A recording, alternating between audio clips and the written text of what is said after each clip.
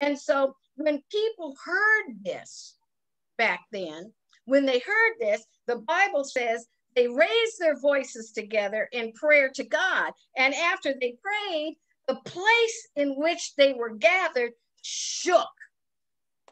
Can you imagine that? It says the place where they were meeting was shaken. They were all filled with the Holy Spirit, and they spoke the word of God boldly. Now, I personally have witnessed the Holy Spirit move through Pleasant Grove. Others of you might be able to piggyback on my testimony. I'm just going to give you mine because it don't happen frequently in the way I experienced it. But at that time, the building shook, but it really didn't shake. So you might ask me, did the building shake, Jackie? No, it did not. Did the preacher keep preaching? No, he did not. Did the people begin to speak in tongues boldly? No, they did not. Did the choir sing out? No, they did not. Well, then what happened, Jackie? I'll tell you what happened. Without form or fashion, the church became eerily quiet to the point that all you could hear was sniffles, and every now and then somebody would yell out hallelujah. Somebody else would just call the name of Jesus. And it went on for several minutes. And when it stopped and it was all over, people looked at each other as though to say, what just happened? And that's the same thing that happened here in this church. Well, what happened was, in this instance, in the story we're talking about today, the people were all on one accord. That's what happened in the experience I had. The people were in all accord. What was we in what? I don't know. I only know the Holy Spirit visited that church in a way I hadn't seen it before. The preacher was preaching. The preacher stopped. The Holy Spirit had his way that day. The people were all on one accord. That's what happened here in that first century church. Now, how large or small was that congregation? Don't know, doesn't matter. But this is what we need to know. We would be wise to, it does not take a lot of people to do nothing or to depend on others to do God's work. What it does take are believers who are united in their love for God. They need to be of one heart, okay? So when we stand together as one in the body of Christ, we're acting out who he is in our life. We always say he's our provider, he's our sustainer, he's our strong tower. There's nothing the church body cannot accomplish when we lean on God and we love on God. You can't love on God unless we love on each other, okay? Because we find ourselves in his favor, and he enables us to meet the needs of other people, particularly within the church family. You know what they say, it's good to help other people, but you need to help home first. So Christians need to build themselves up in Christ, and then we're better equipped to help people on the outside. Why? Because love sharing is the will of God. Any comments? So we're going to talk about these people's generosity back in those days when the new church was being formed. So let me ask you a question really quick. How does exercising generosity show our devotion and love for the Lord? Now remember, it says here, the believers were in one heart. No one claimed any of their possessions as their own, but they shared everything they had. So tell me, how does exercising generosity show devotion and love for the Lord?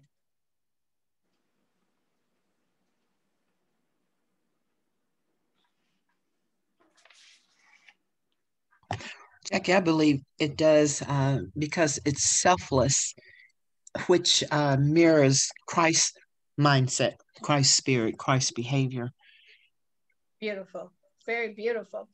Okay, so yeah, so show when we're showing love one for another, we're actually showing our love for God also. That's just a very important thing that we ought to remember. The church is purposed, and I hope you will agree with me when I say this. The church is purposed to share wealth so that no one is poverty stricken. Now, you can go back and you can read Acts chapter 2 and filter that out. So neither the people of the first century church or the 21st century church of today are required to give away all our production. That's not what God's asking of us. That's not what our church leaders are asking of us, to give away everything we have in order to prove our love for Jesus Christ and for each other. No, that's not it. But we are to give generously to provide for those in need. Okay, so this has always been God's goal for the people of God, not for the people of the world, but for the people of God. You see, when we pick up to follow Jesus Christ, we have to become a selfless people, as Sister Philonise just shared with us. We have to learn to become selfless and not selfish. If God has blessed you with plenty, then you ought to be generous in what he has given you. Not to the point of hurting you or family. It's just something that develops in your heart. It becomes a natural thing when we have that type of relationship with Christ. So we're supposed to give to those who are in need. Guess what? This law was given way back in Deuteronomy chapter 15. So you can read for that for yourself. But it says, however, there need not be poor people among you, because in the land the Lord your God is giving you to possess as your inheritance, he will richly bless you. Now you're saying, well, he hasn't given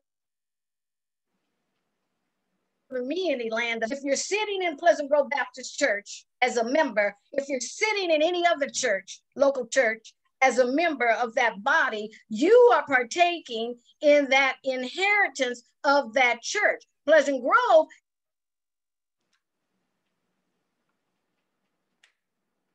is 25 years old. Anybody who comes in their worships on a regular basis is participating in an inheritance that God has given us for 125 years. Somebody ought to shout about that. This is an exciting thing. And so if the word was good for the first church, God's word in that regard, then it's still good for us today, because God doesn't change. We're living our inheritance. That's a beautiful thing. And so here's a key truth for us. Believers show love and devotion to God when they show love to each other. That's what we're doing. We're not trying to show off or anything. We're just showing love one to the other, making sure that each other is well taken care of.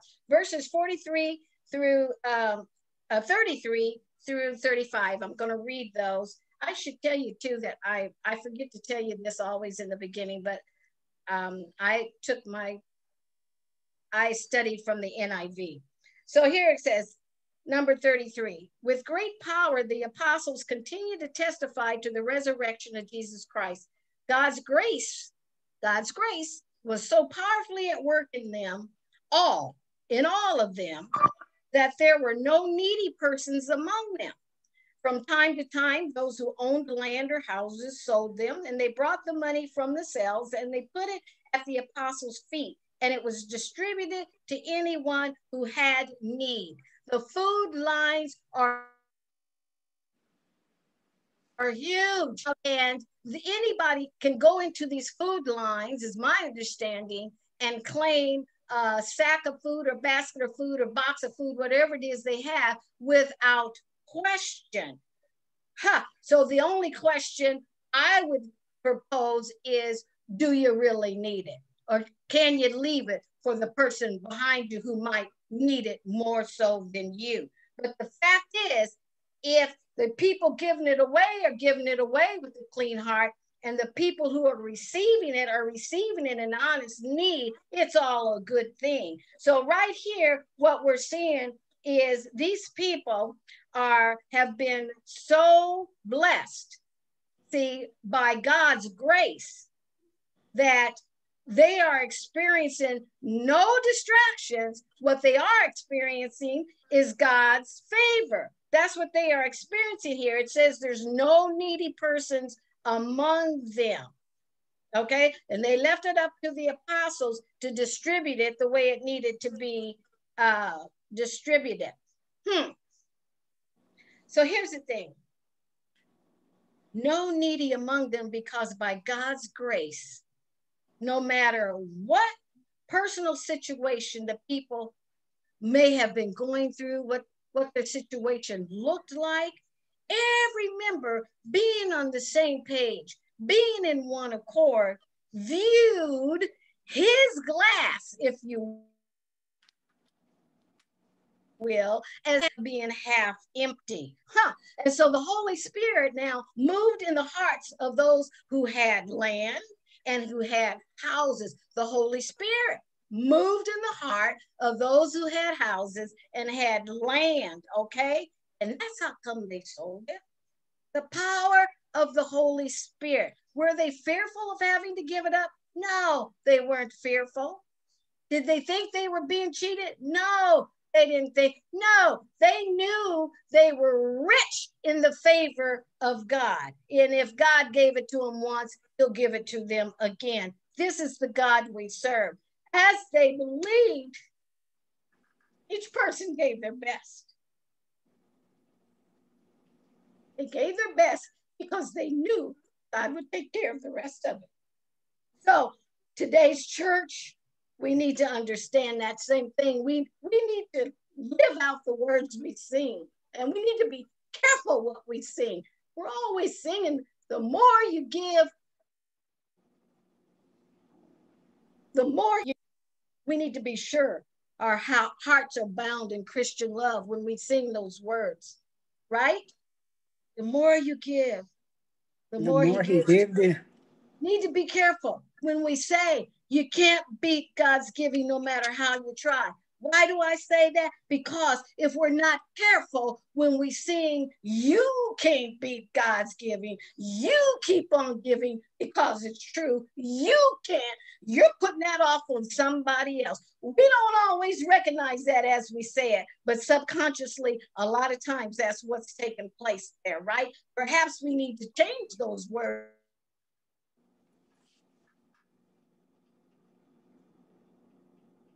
And in the privacy of our own space, building, the more we give, the more God gives back to us, okay? Because now you have personalized it. You are taking accountability. You are testifying to the goodness of God, and your faith continues to grow stronger.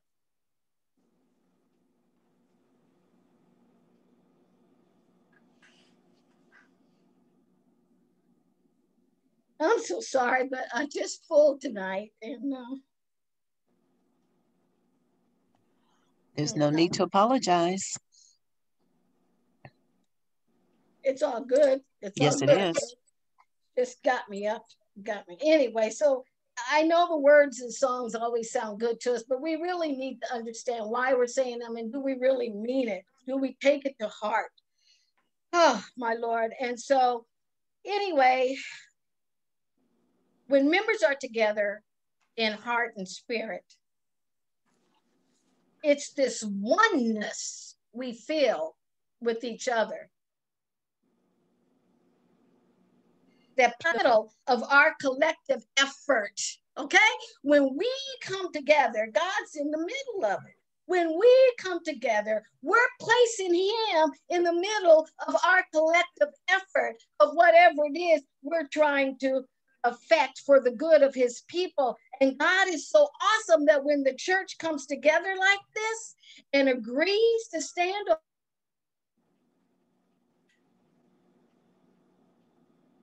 according to his word for the purpose of carrying out his word, he's big enough and he's full of grace enough to bless that church body collectively, as well as bless the individual members. His grace is a gift that he gives to his people to strengthen them and to help them to carry on and fulfill that which he has asked the church to do. He works through our willingness to serve, and he blesses us as we show love one to another. I got another question for you. and it's personal. How could you improve your role in meeting the needs of the church? And I'm not asking you to speak out. I'm asking you to consider that in your private time, in your private space. We're looking at verses 36 and 37 of chapter 4. We're talking about a character here now that's being introduced to us by the name of Barnabas. And it says in 37 that he sold a field he owned and brought the money and he put it at the apostles' feet. Now, what's the significance of introducing this Barnabas to us, you think? Well, sometimes we have to do a little research. Does anybody know what the name Barnabas means? An interpretation of that name, Barnabas? I think it means encouragement, if I remember correctly. Thank you. Son of encouragement indeed. Barnabas. That's why he's being introduced to us in this lesson. Okay? So, Barnabas was an encourager. And it was reflected in his character, in the way he spoke, in the way and because of his mannerism and his good character, he drew the respect of all the people and they trusted him.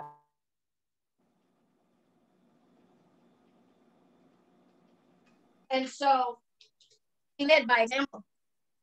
And,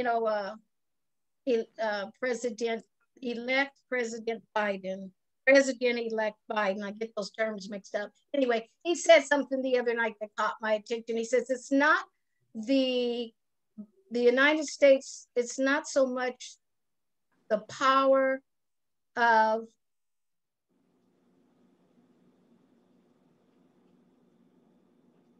our example, but it's the example of our power. That is our power. In other words, I understood at the time what he was trying to say. People lead according to how they're being led. And it's powerful, whether it's positive or whether it's negative. Now, we've seen what negative examples can do to a country in this last administration we've had. And absolutely. Yes, it's just very, very important to understand. So anyway, Barnabas is an encourager. We've got some things going on here in the church, but now we've been introduced to this man who's trustworthy. He's from the tribe of Levi. We know that that's a priestly tribe, right? And we know that later on in the Gospels, he teams up with the Apostle Paul and they become missionaries together. They become close companions one with the other. And so he serves as an example of those who owned land and sold it to raise money, not for himself, but for the care of the needy in the congregation. He acted upfront, in an upfront, transparent manner.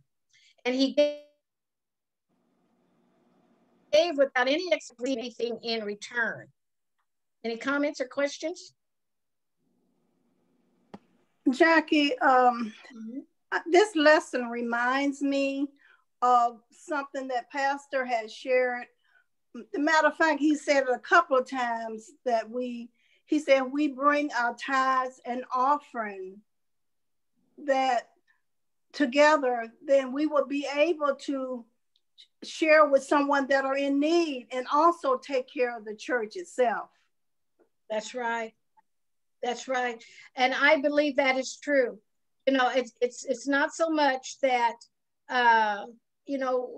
perhaps maybe we innocently take too much responsibility in our minds. Well, I don't have a lot to give, so I'm not going to give. It's not about how much you're putting in there so much as it is, are you giving it freely? Are you giving it out of love? And when you put it with everybody else, it's just like Thanksgiving dinner, Everybody bring a little something. Look how much food we got. If only one person tries to prepare it all, you may not have as much. But when everybody brings in a little bit of something, you got this huge buffet to eat from. It's, the more people, then the more we can have. And so thank you for sharing that. Well, I summarized those verses 32 through 37 by saying this. It is the name of Jesus Christ, and it's the faith that comes through we, the believers, that invites God to search our hearts. Search our hearts. And when our motives line up with God's will and purpose, he moves on behalf of the believers to effect good. That's how I'm going to summarize all that up. It's in the name of Jesus and through the faith of the believers that good comes out of our sharing love one with the other. Division 2, now we're going to talk about the opposite of what we just studied about Barnabas giving up his land and the other people who sold their property. Now we're going to talk about somebody who takes the opposite role in giving. And this is about a couple named Ananias and Sapphira. Now, I call it a study in hypocrisy. We're now looking at chapter 5, verses 1 through 11. It starts out, it says, a man named Ananias, together with his wife Sapphira, sold a piece of property. With his wife's full knowledge, he kept back part of the money for himself, but he brought the rest and he put it at the apostles' feet. Now, I'm going to ask you right now, how did Ananias and Sapphira different from what Barnabas did? What was different? Well, when I was reading, I was struck by Barnabas's, when it talked about laying it at their feet. That's an act of submission, humility. So with him, and it was done through humility. Okay. Ananias and Sapphira, they did the outward act, but the heart was wicked. The heart was dark. It was deceptive. It was hypocritical. So while they looked the same way, so they again, laid him down the that same takes us feet. back up. Go ahead. Yes. No, you go ahead. Oh, no, I was just saying, while the acts looked the same, Yeah. there's a scripture that says that man looks at the outward part, but God looks at the heart. They were exposed and didn't know they were exposed. Yeah, that's the thing. They didn't know it. They didn't know it. So be careful. That's for us. Be careful. You know, we sin and we don't know it sometimes. Be careful. So see, this couple were doing things in opposition to the way Barnabas did things. So when we first look at what they did, it says that they sold their property and they kept back part of the money for themselves and they brought the rest to their body. And we say, oh, they weren't right.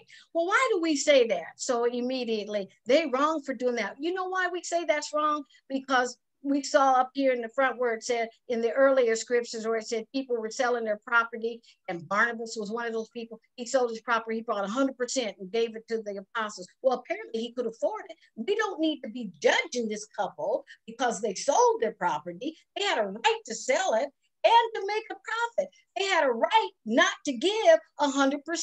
That's not what the sin was. And see, that's what we need to be careful of. That's not what the sin was. Now, I agree that they had a dark heart and stuff, but they allowed themselves to be tempted by Satan, and they didn't even know it. See, Sister Philonise said they didn't even know. They were tempted. Satan's always throwing them fiery darts at us in their mind. Reverend Rosser, if I remember right, Sunday, when he gave his sermon, was talking about when we get caught in Satan's trap, where Satan's bait, when we're taken in by his bait, we're subject to sin and we don't even always recognize it. It's not something to be afraid of. It's something to be aware of and try not to allow that to happen to ourselves. But that's what happened here with these people. And so in verses 3 and 4, Peter says, Ananias, how is it that Satan has filled your heart that you have lied to the Holy Spirit and you've kept for yourself a sum of money that you received for the land. Didn't it belong to you before it was sold, and after it was sold, wasn't the money at your disposal? What made you think of doing such a thing? You have not lied just to human beings, but to God. Woo! So I ask you, how were they deceived by Satan? How was Eve deceived in the Garden of Eden by Satan? How was she deceived? What was said to her?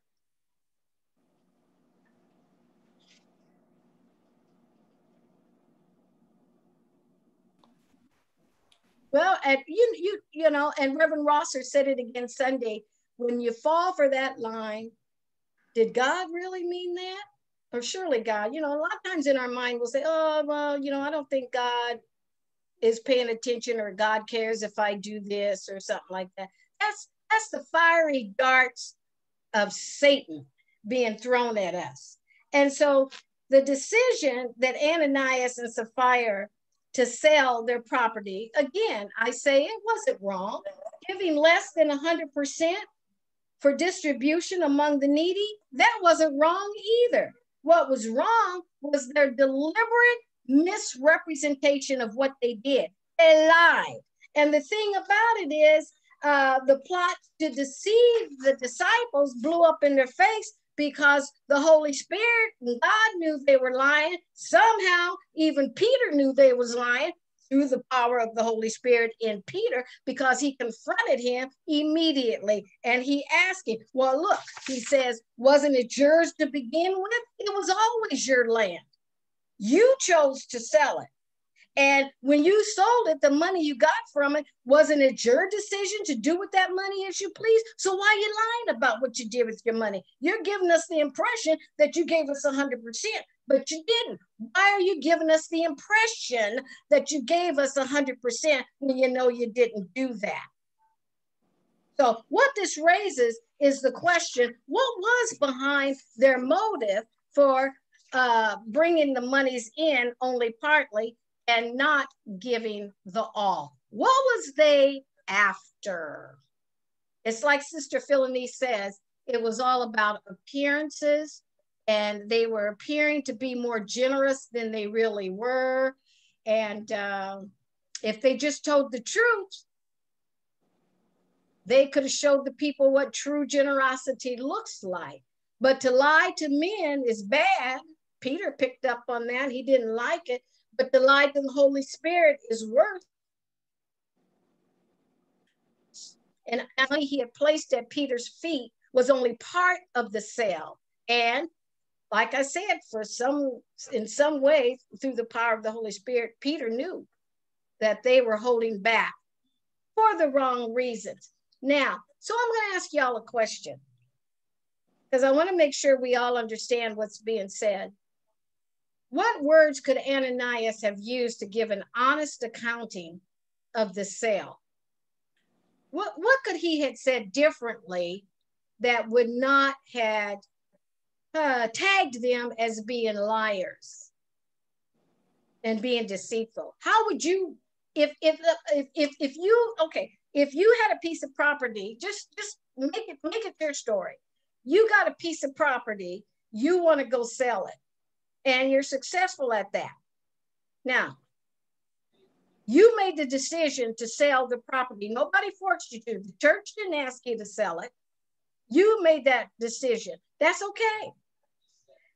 You had a selling price. You got all the money you wanted, and you said, I'm going to do a good thing, and I'm going to give it to the church. But you didn't give it all to the church. But you saw Barnabas over here do it, and you saw how the people praised Barnabas, and you thought, I want some of that praise. I think that's what was going on with Ananias and his wife. So in order to avoid that false impression being given and that lying and that deceitfulness, if it were you, how would you have presented your money to them? What words could you have chosen? Jackie, Yes.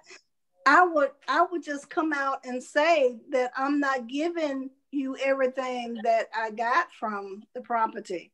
And that way, you'll be in the clear. You won't be lying. Very good. Thank you so much for that, because you know what?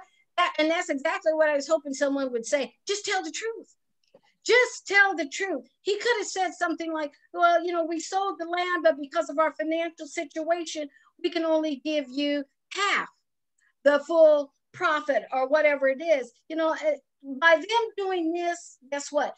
They're being selfless. How? Because now they're encouraging other people who may have even less than they have, encouraging them to take that bold step of giving what they can without feeling like they're not giving enough. Tell the truth. The truth will always win out. So they made the mistake of lying, and that's what happened to them. But by misrepresenting the proceeds as being all, okay, when it was only part, they committed moral fraud. That's what they did. They committed moral fraud. Peter didn't bite his tongue when he came at Ananias, when we read that. He just asked him flat out about the whole situation. Ananias lied. Here's a key truth. God always knows the truth, and he'll never be fooled by human deception. He always knows the truth. Don't try to fool him. Got a question for you. Does this lesson cause you to rethink your own giving pattern? You may or may not want to answer that out loud, and that's okay, but you need to think about that too. We're moving on. Did someone want to say something? Yeah, me. Yes, go ahead. I was just thinking, and this is my first time ever thinking this. I almost hate you brought it up. But it's this. Sometimes we get our checks in the mail, right? Right. And he wants the first off of the top, right? Right. Sometimes we get extra money. Right. We may get a check from here, a check from there, or money come in some kind of way that we get. And I'm sitting here thinking, if he wants the first fruit of all of the money, why don't I give him the first fruit, this extra money? Yes. Sometimes we get a little money back from taxes or something. And I never think about giving God. I say, well, this is free money. Yes. But now this has come up.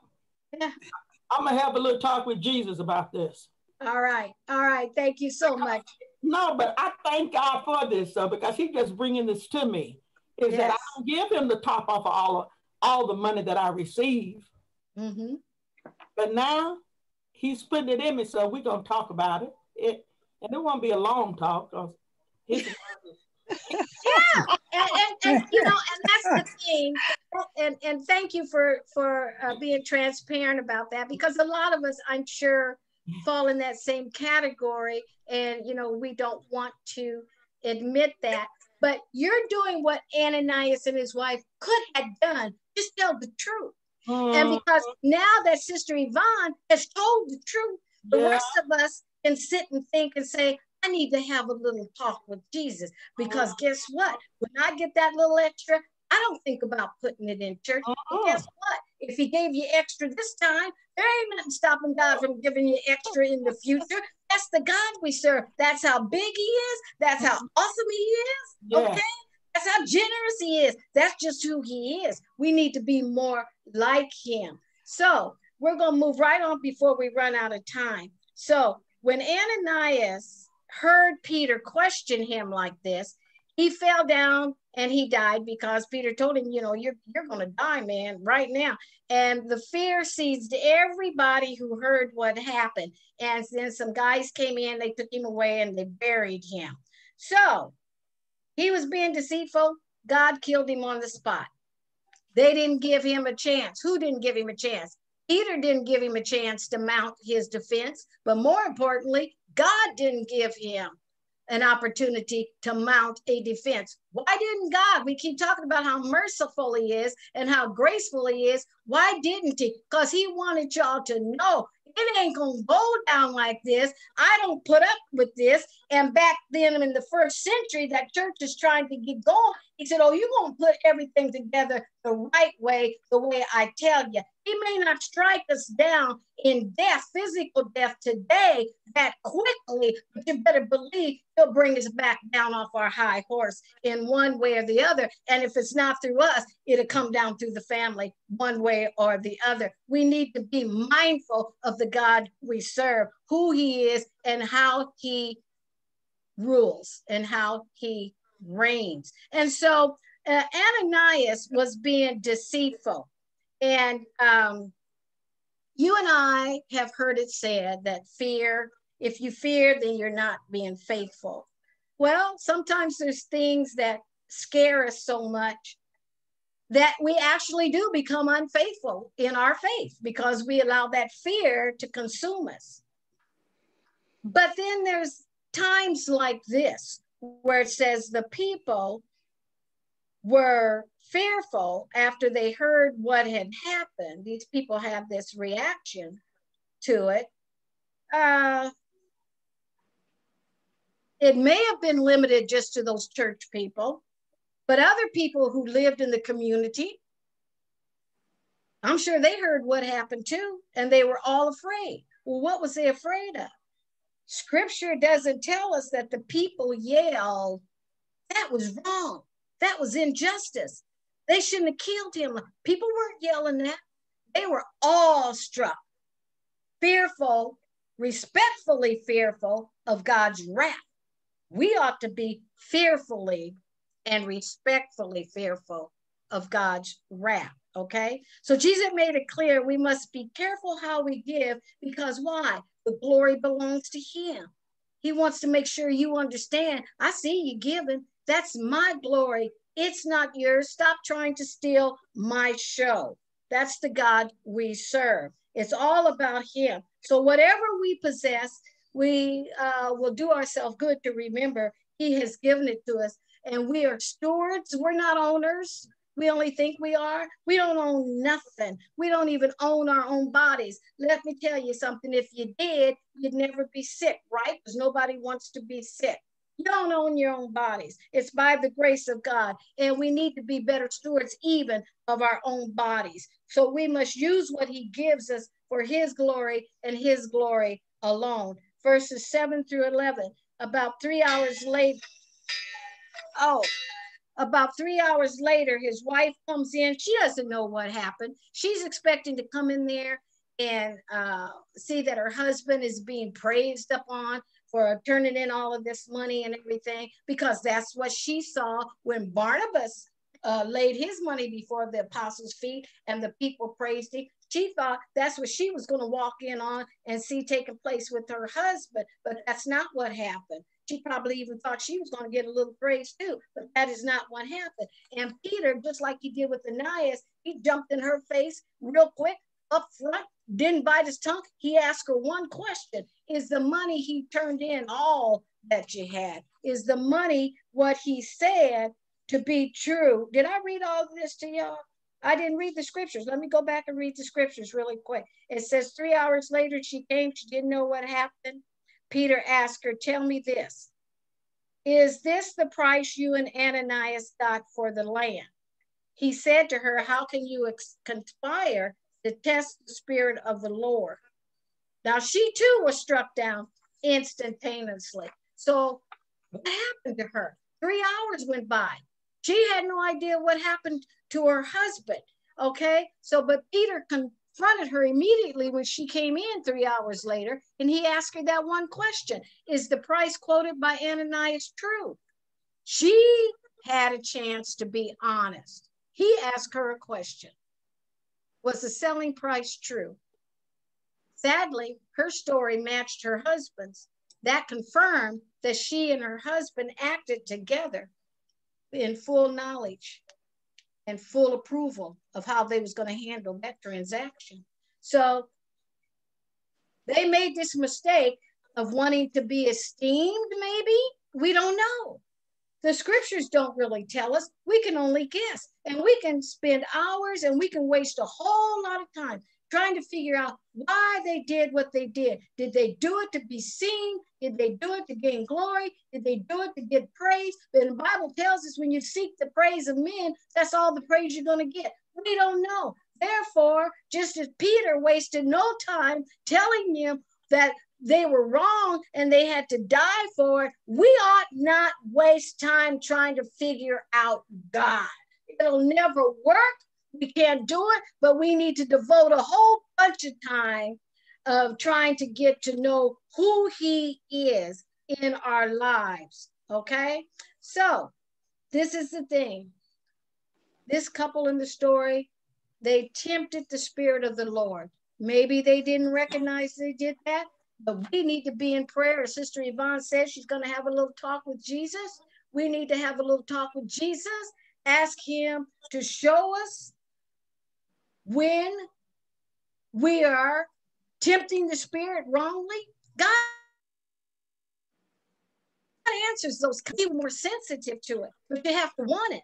Well, see, we can never tempt God with evil and expect him not to do anything. We can't expect him to fail at disciplining his own people. It's just not going to happen. He's going to discipline us one way or another. There's no failure in God, you see. The failure is always in us. So here's a key truth. The Holy Spirit uses his power to guide the church in holiness.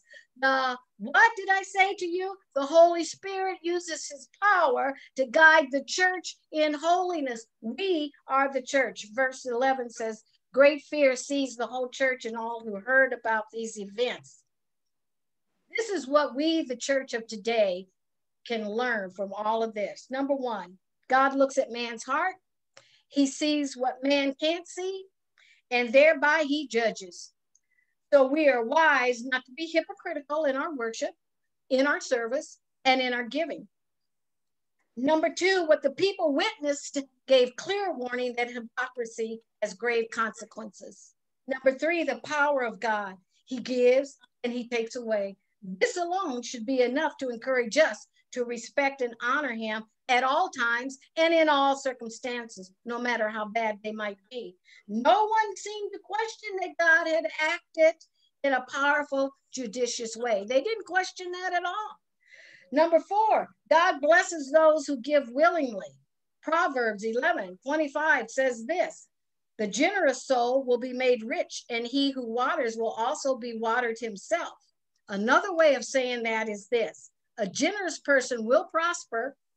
Whoever refreshes others, they'll be refreshed also. And still another way to look at it is this, he who gives will never be without. I'll tell you, God is in the replenishing business. We don't have to worry about giving up nothing. Now, here's the summary for these last 11 verses. This is how I summarized it. Barnabas, in selling his land and giving the full proceeds to the apostles, encouraged all who aspired to be generous. Ananias and Sapphira terrified all who believed they could fool God and the church with false worship and lies. That's what I got out of all of that. In conclusion, this lesson title is Sharing Love, but it could have easily been titled Holiness versus Hypocrisy. This business, it was in the first century church. It still is in the 2020, 21st century church. Faith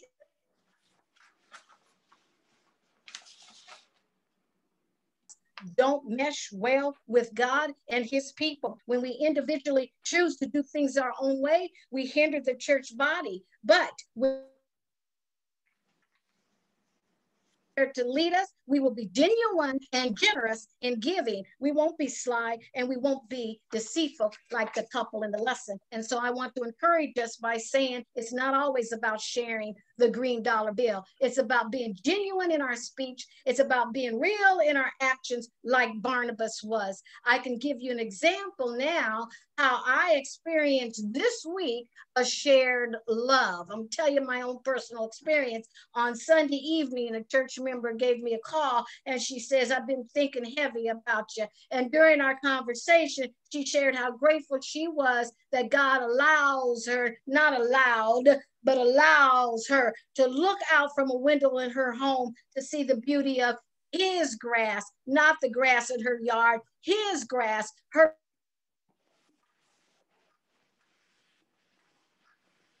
is testimony. It was testimony to me as how resurrectional power of Jesus Christ is working in her life. See, despite the fact that she is still mourning the loss of a loved one, she has the awesome wonders of the Creator on her mind.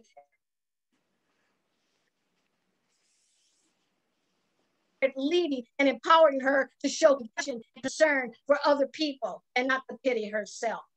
It's God's spirit that empowers. It's his spirit that sustains. It's his strength that will never lose its power to continue to equip his people to do the work he has called each and every one of us to do, which is to lift the name of Jesus Christ in a way that invites God to